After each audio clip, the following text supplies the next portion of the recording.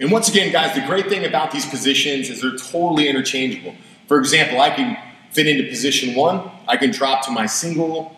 I could drop to our hip ride position off of that very easily and efficiently. I could also start in on a low fit in, maybe go from my double leg to my single, and then work up to a high fit in to position 1. Maybe I need to rest. Maybe I don't like what's happening in this position. Maybe he's doing a really good job of stuffing all of my options from that position. We can kind of float up to our high fit in, and then we can start to execute another chain of strikes. For example, some guys have really, really good takedown defense. They're kind of like cats. Once you run the pipe, their hips bounce back up, and they're right back to creating more problems for you. And the whole idea with these positions and takedowns, we really want to be as efficient as possible. That means we want to expend a lot less energy than our partner is expending. So if you find yourself in a situation where you feel like you're struggling as much as they are, maybe we need to vary up our tactics. So maybe we need to switch and chain to a different position, whether that's staying in a low fit in or moving up to a high fit in, or vice versa, going from a high fit in to a low fit in. We always have to be aware of what our options are so we can take advantage of all of these positions and defense and all that good stuff that's happening as we're looking to secure the takedown and position, okay?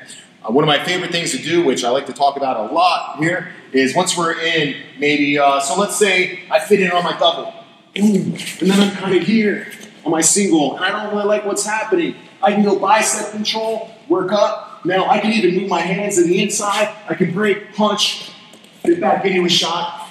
And then maybe I get my hands locked this time. Maybe I get my hands locked. And then now maybe I can lift them and take them down easily for the double.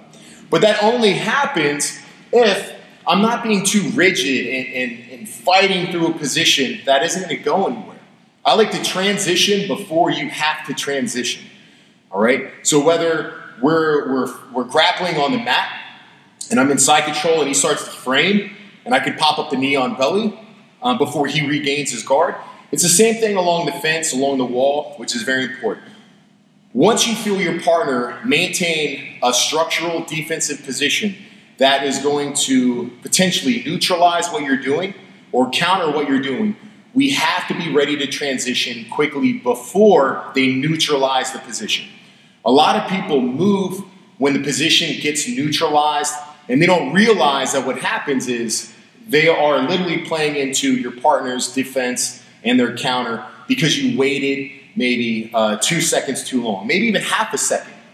So we have to feel what our partner's doing, and we have to move and flow before they have neutralized what it is we're looking to do, and of course before they've countered it. So we fit in, we start to feel a little good pressure. You can feel when someone's defending a position correctly. We have to move and flow into the next one, move and flow into the next one. You've got to be a little tricky sometimes, but it's very important that we do not stop moving, we do not stop pressuring in these positions, and we're not delaying our actions because we don't know the material, okay? So we have to chain all of these options and choose potentially maybe the easiest option that's available to us in these positions.